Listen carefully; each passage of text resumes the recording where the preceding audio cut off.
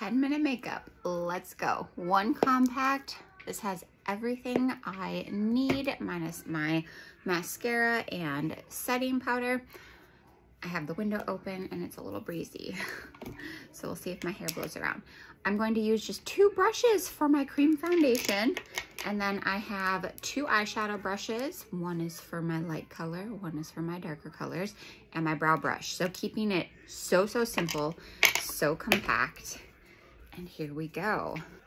So I start with my highlight color. So this is your foundation color. And I'm using the denser brush side of the bronzer brush.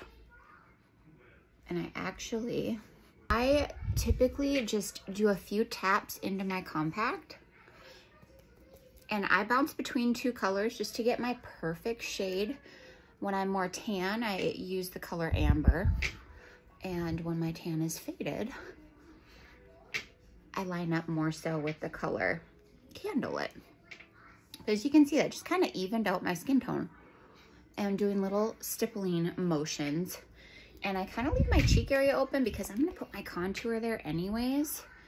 So I just kind of take the detail brush, go into my contour, and I just want to give a nice little shadow there.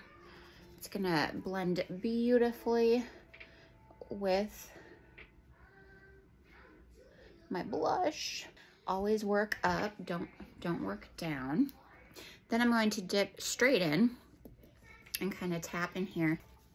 Now I'm going to use my blush. I have some fall warm colors, so I'm going to go into the color La Singa for some pink to match my flowers. Now I'm going to take the other side of this brush here, and I'm going to do my nose contour. I do my nose contour and lip contour in a different contour color than I put on my forehead and cheek.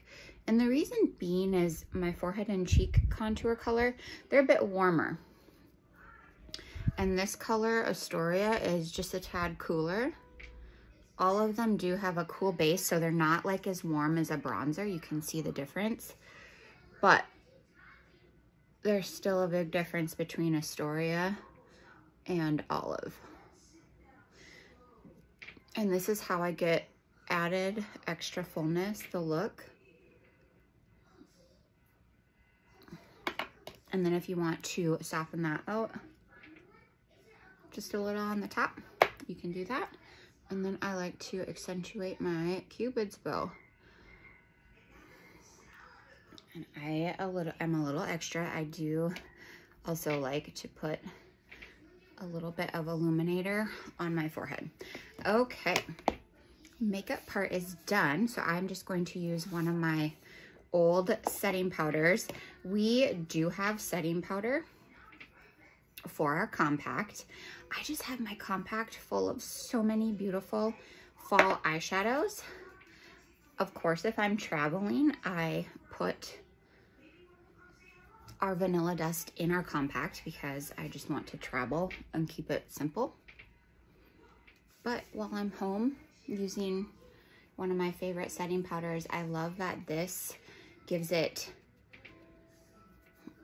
like a starting matte look at first, but then you just get a beautiful glow as the day goes on, but you do not look oily.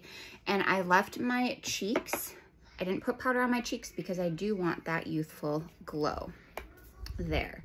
So now I'm flipping to the other part of my compact. This is also what makes your makeup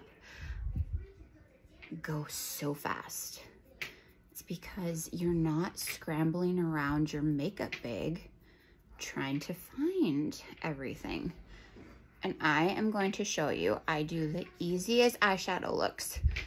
You might see some people like that list off so many colors. I always and forever will use Drift as my upper brow and likely for my inner corner. So when I talk eyeshadow colors, I'm not including that color because it's going to be a set color in your palette. So half the time I might use 2 colors, 3 tops. I want to make things so easy, not confusing, so that way everyone can feel like they can do this. And sometimes I just use 1 color, depending on how quick I need my look to go. All right, so look at this beautiful fall palette I put together. I am going to use, so I got kind of a warmish mauve color here. I am going to use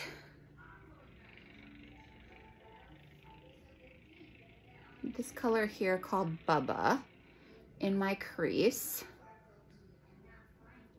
And to just pull it a little bit under my eye there. Go to the other side. And I just tap it in that crease intentionally, so when I open my eye, you can see that color. So you want to get it a little bit higher than the actual crease. All right.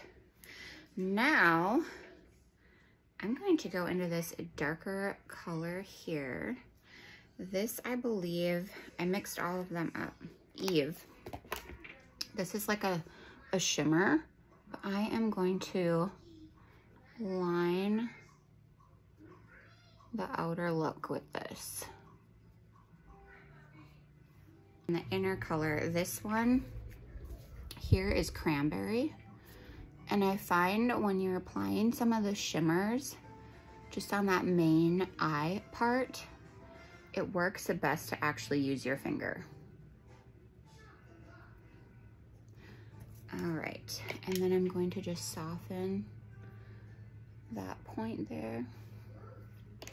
And then let's go into our drift color. Again, this is our, just 1 little tap, connects that brow color, flip over your eyeshadow brush and to your inner corner. How easy is that? Now it is time to do mascara. Here you can apply if you have, if you love doing glue-on lashes. Someday I want to get lilac street lashes. I've done a lot of review on a few different brands, and it looks like the lilac street for me will be the winner for multiple reasons. Affordability, but not only that, the fact that with a lot of the reviews and such and other influencers who've tried other glues and lashes, it peer reviews say lilac street. Even though I have good lashes because of the collagen that I've used for so long, I don't use any lash serum or anything just because I found I didn't need to have that extra expense because the collagen just made my lashes so nice in general. So I haven't used a lash serum in 2 years. But the convenience of not having to take the 2 minutes to do your mascara would be so phenomenal. All right, here we go. My ears are so red from blow drying my hair. That is so funny.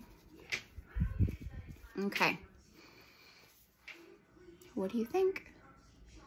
Isn't that so pretty how it interconnects? Got a nice light blush color, got my fullness on my lips, a beautiful eyeshadow color in 10 minutes, especially if you weren't talking. So if you love this concept, I have been using this makeup. This December will be 5 years.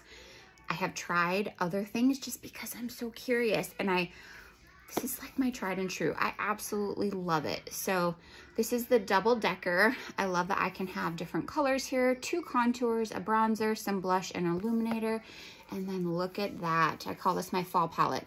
These are my brow colors. And then look at these beauties. I kind of move that over to see the name of it. But as you can see, I'm going up and down with the tones. So if you love this, if you want something like this, what I love about like the eyeshadows, look, So when this one's done, I can just replace one. I don't have to buy a whole palette to get one color. So as you can see, I go through certain colors a lot faster. And actually some of these I've just had forever. These colors do really last a really long time. And your blushes, your contours, they last. I probably go through 2 of these tins every 4 to 5 months. So definitely a great value. If you want to get started, let me know. I can do a color match for you to get you your proper colors for your look. We can chat contour, blush, all the things. If you want me to create some really pretty eyeshadow palettes, that's one of my favorite things to do, is mixing colors together. And then I'll set you up with what style brush, depending on what kind of coverage you're looking for. We have different brushes, so that is something too that really makes a big difference, is what brush you're using depending on the type of coverage you want. So I will help you with everything. Let me know below if you want to get color matched, or if you want to host a makeup party to share this with your friends. We can show people how easy makeup can be. It's literally following the steps. 1 highlight, 2 contour, 3 blush, 4 illuminator if you choose to do illuminator for a little extra dewy shine. And then eyeshadows are by preference. And so we can just teach people that you can have easy, simple, beautiful makeup. It does not have to be complicated. I would love to keep the simplicity in things, and I would love to share it with your friends and family. If you want to be a host for that, let me know as well. So comment color match or host, and we do offer hostess rewards with our program, so you can get a bunch of free makeup and half-off items if that interests you, to have a class and we can teach people makeup skills. All right, thanks everyone. Bye.